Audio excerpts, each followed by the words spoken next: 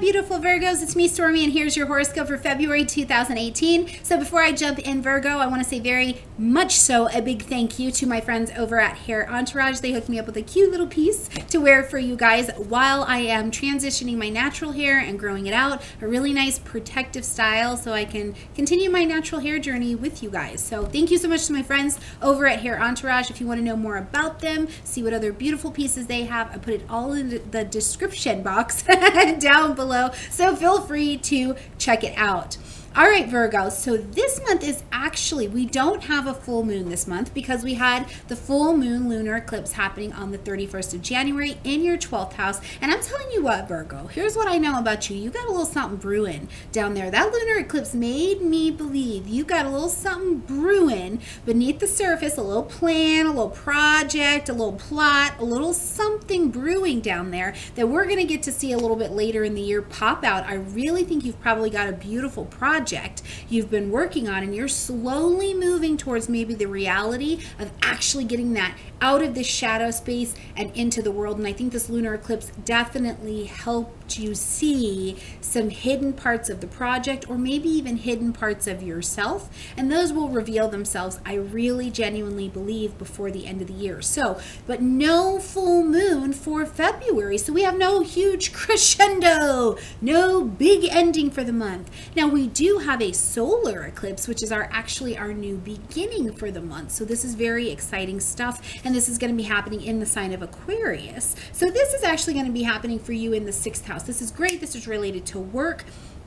Virgos who do anything related to social media for work, I think you're definitely going to get some help here, and I'll talk about that when I'm breaking the month down by date. But first and foremost, what really I think rules this month, especially being February, the month of love and romance, I'm very excited about February. I love it every year. Is that there's a lot of Venus and Neptunian energy happening and floating around this month. So it's going to be a really delicious month for being able to bring some harmony, bring some love, bring some value, maybe even bring some financial benefit to all things. Okay, Venus is getting in here. That's what she wants to do. It's a very diplomatic energy. Pisces is a very soft energy for us. It's compassion, it's forgiveness, it's creativity. It's all of these things. And for you, with Venus going into Pisces, it's stepping into the opposite energy for you. This is the 7th house. So if your relationship has needed a little love, a little diplomacy, or a relationship in your life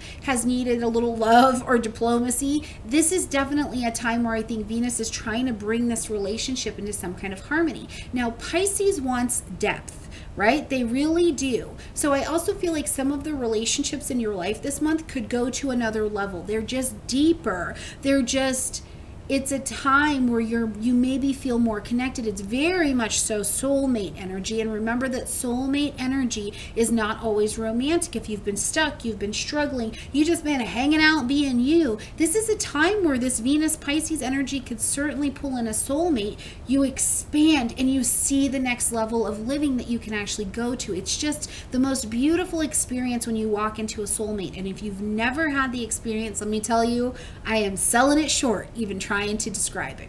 And I would tell you especially, look out, pay attention to energy from February 21st, February 22nd. Venus is actually going to hug it out with Neptune, and this is wonderful. This is the Bopsy twins. Venus and Neptune together love romance. They love bliss. They love all of those things. So it's a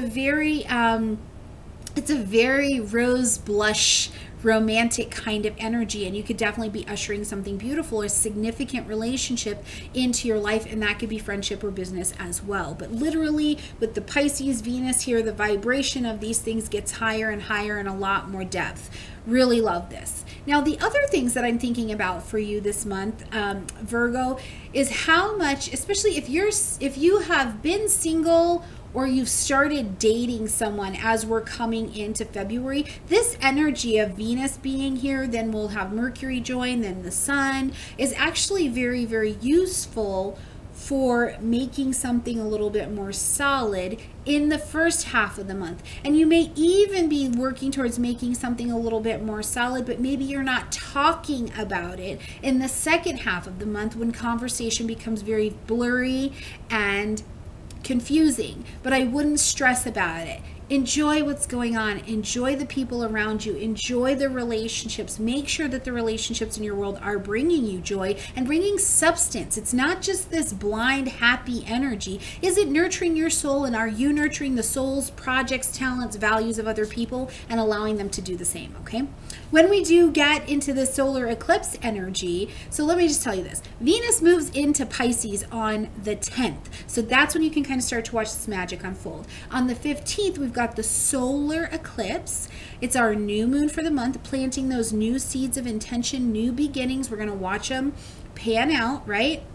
This is happening in Aquarius in your 6th house. So this is a wonderful energy if you're looking for a job, you want a new position, you work freelance, you do any of those things, get online. Aquarius is a social energy. Get online, get social, do a meetup, go to a job fair, get social, because there is a space where maybe you could collect employment in some way, shape, or form. The other thing that I feel like is that if your social platforms are not strong, this is the time to get them up to snuff, right? You can be like, oh, I want to have this job. Well, if you're not dressed, and by dressed, I mean even your online presence isn't suited up for that sexy new position that you want to be when you grow up, you're really missing the boat of opportunity. Now, the other thing I think of is, like I said, some of you Virgos may work with something that has to do with social media, technology, something like that. It has a very high technological or really big group presence energy. This could be a time where you actually find a new beginning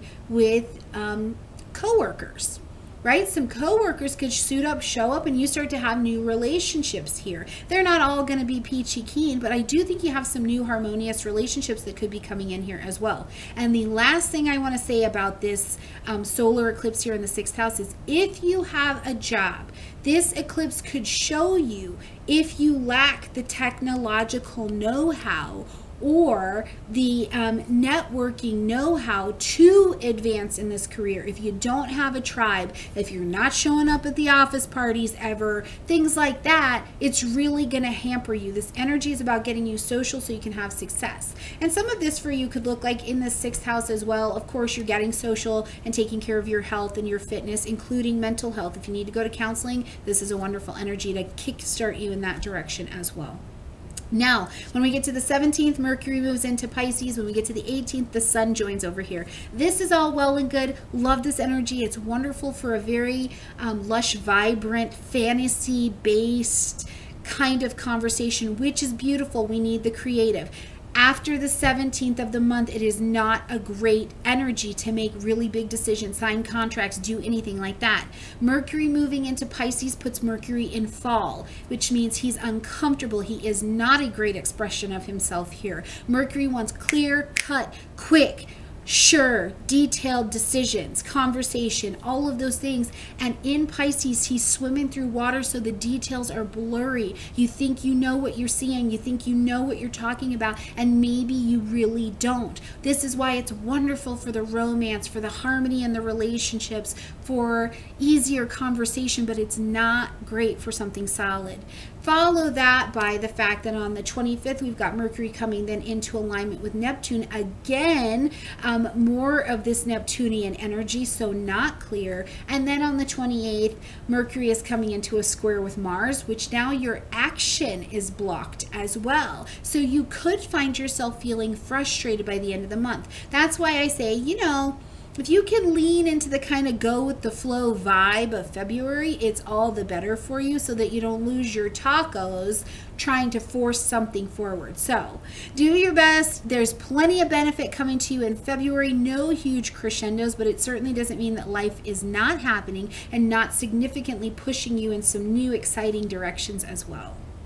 All right, Virgos, like this video, comment, share, subscribe. I look forward to seeing you in this month's $3 Thursdays, where we will be talking about transits against the natal chart. So if you're like, I don't understand what you mean, Stormie, when you say that Mercury's in Pisces in blah, blah, blah house, that's not where it's at in my chart. This is your talk. Come join us. Get signed up in the description box down below. And of course, join me for my brand new Reform reformatted Astrology 101 class. And because I'm launching something new at you, the March session only of this 101 class is only $50. You can take all 5 weeks with me for $50. So make sure you get signed up. Those spaces will fill quickly, but I hope that you'll be one of the people who's in there. All right, guys, I love you. I'll see you next month.